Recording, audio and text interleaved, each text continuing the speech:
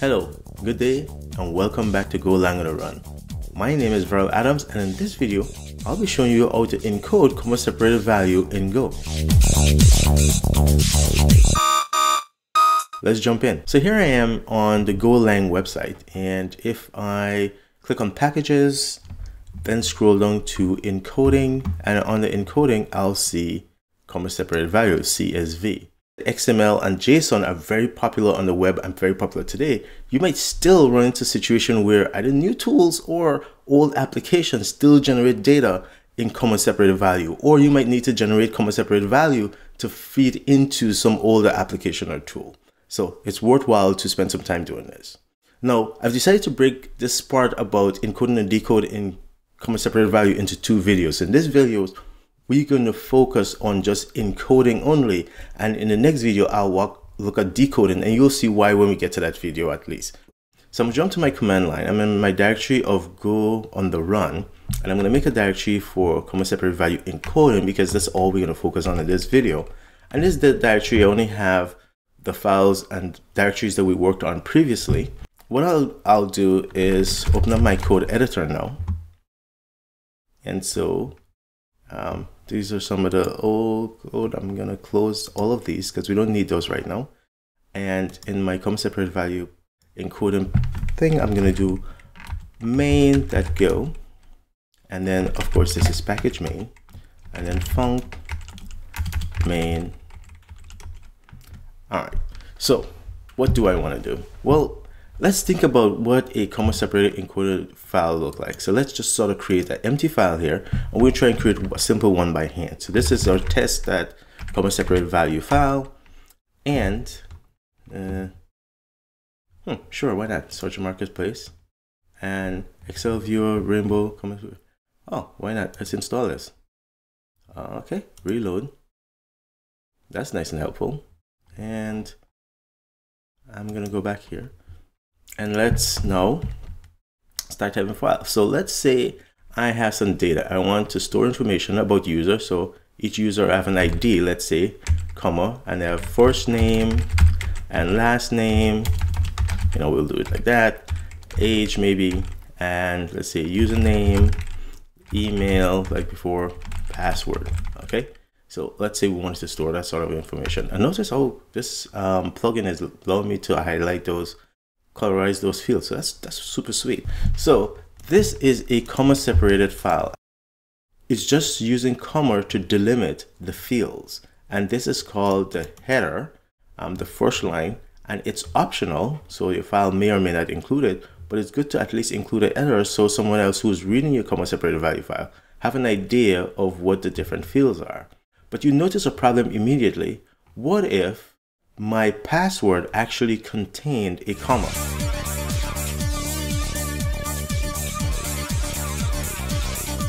So my password, my comma password, right? As you can see, there's a problem. It's seeing my as the field for password, and then password as some other field that we haven't really defined, right? If we had defined another field here, another field, that would have been this one that matches up with password. So I really want the password to contain a comma.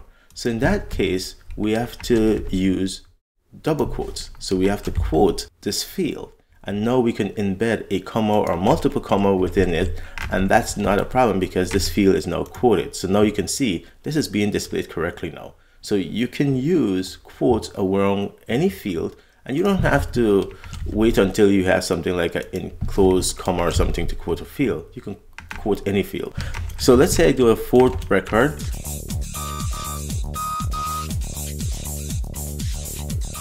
So if you have a quoted field and you want to embed a quote within it, as you can see, this is showing up now as a separate thing. You have to use a double quote. So you have to do something like this. And so now that is showing up correctly. Comma separated value formatted files can be a little bit of a pain to deal with. So now you don't have a choice thing. So that's my test data. So that's fine. All right. So let's now go back to our main application. And of course we can go to our help here, and you can see examples. And so if you look here, there's this variable called parse error. there's a reader and a writer. Once you have you call new writer, you have a writer, then you can invoke on that writer as a receiver for error, flush, write, and write all. Enough talking, let's sort of jump in and do this. So I want some data. So I'm gonna say, let's create one record. And so let's call it user1 colon equals to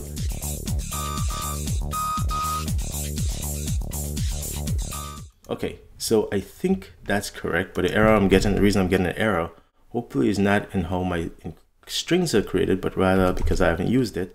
And so if I do fmt that println, and then I do user1, oh, actually I want a user, so this is users actually. Yep, this is why it's complaining. So I need to pull that out, and I need to say user2, okay, user4 is equals to that.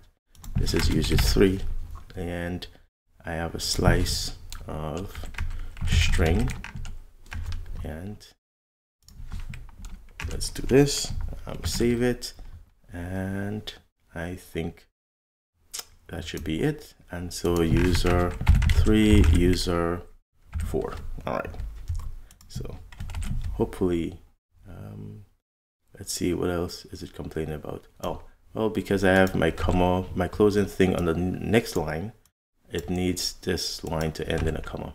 Okay, so if I want to get rid of that error, I can do this and then put this at the end like this, and then that should be fine if I save.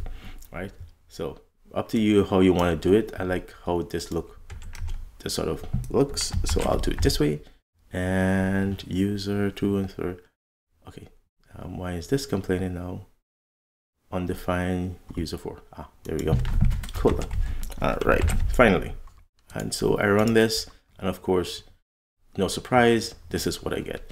Now let's encode this. And so I'm gonna say comma separate value that new writer. I want a writer, and if I do this, it says it's need some place to write to.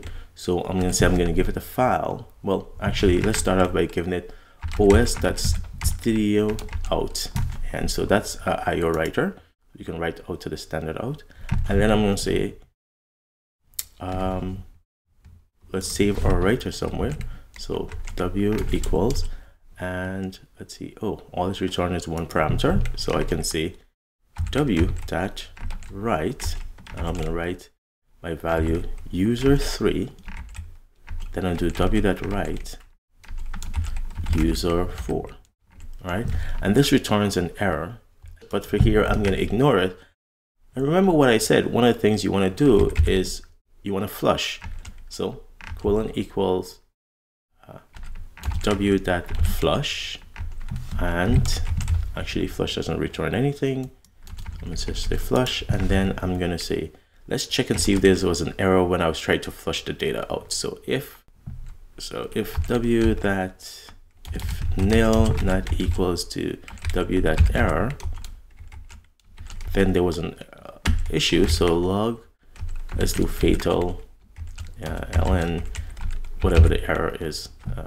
So w.error, I'll just call and get back the error. That's poor thing. Really, what I should have done was say error colon equals w.error this way, and then you have to make one call instead of two. So this is better, but certainly not writing this like I would write some code. I would test each one of those, but I'll do something else later that I'll show you how to make this better when you have multiple records to write. Okay.